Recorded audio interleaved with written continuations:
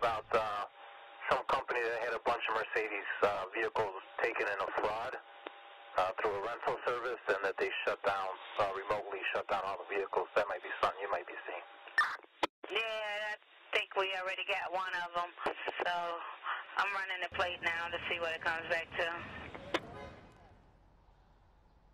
That is police scanner audio from this afternoon. The short-term car rental company that offers high-end vehicles like Mercedes and BMWs, as well as environmentally oriented smart cars, says this is a matter of fraud, not a case of hacking, and that customers' personal info has not been compromised.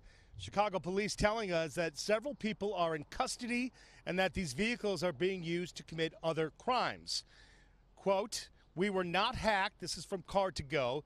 This is an instance of fraud isolated to Chicago, and we are currently working with law enforcement. None of our members' personal or confidential information has been compromised. No other share now North American market has been affected. Car2go is owned by Daimler Chrysler. Police say most of the vehicles were recovered on the city's west side.